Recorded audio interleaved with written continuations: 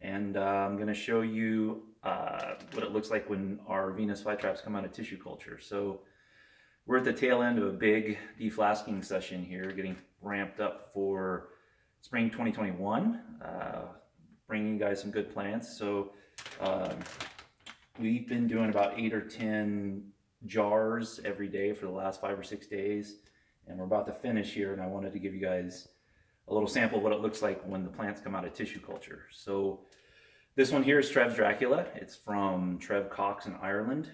There's quite a few clones going around. This was a really big time plant that was released in probably like early 2010s, like 2010 or 2011 by Trev, and it's a beautiful plant.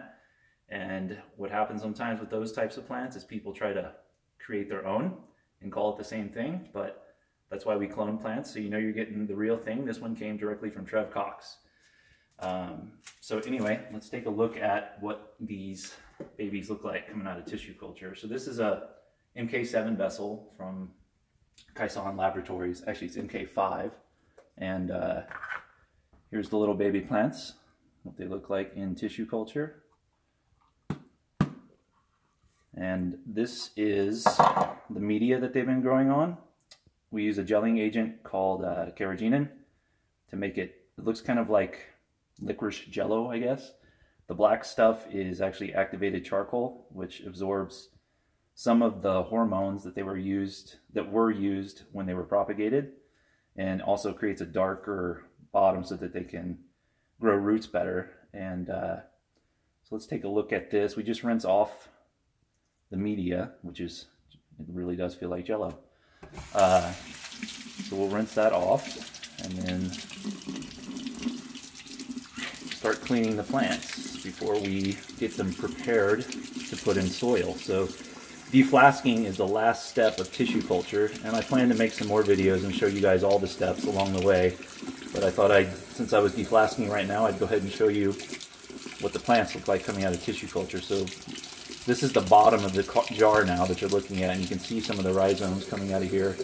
This is about as big as the plants get coming out of tissue culture. So, yeah, these are really nicely established. They got a little bit of roots growing on them there, if you can see that.